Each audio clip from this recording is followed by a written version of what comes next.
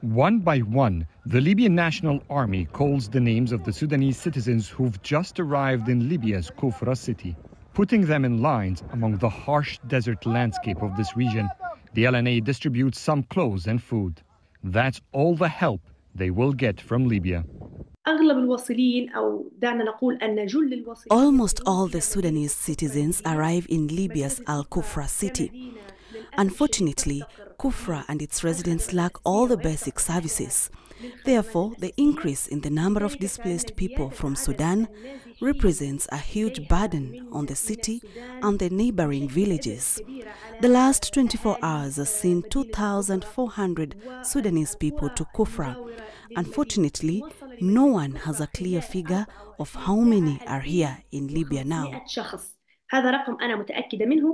Authorities in Kufra said that about 400,000 Sudanese citizens arrived there since the war broke out between their national army and the Rapid Support Forces in April last year.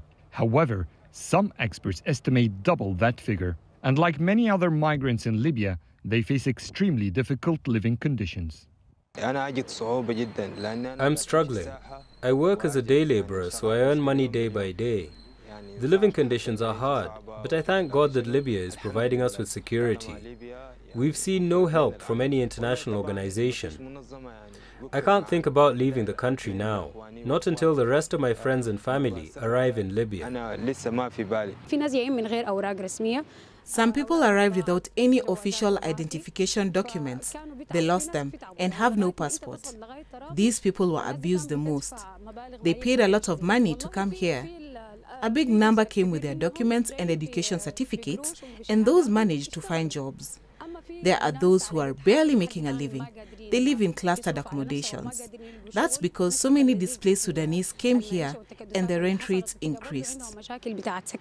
Suffering from the implications of years of civil war itself, Libya is not heaven. Yet with few options, Sudanese citizens found a haven there. But the North African country doesn't recognize refugees. So many find themselves being chased by the authorities with the risk of being returned to Sudan. Unfortunately, Libya didn't sign on the 1951 Geneva Refugees Convention.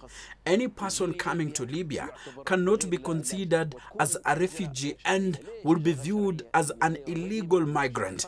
So the authorities have to deal with them accordingly. They cannot even seek asylum.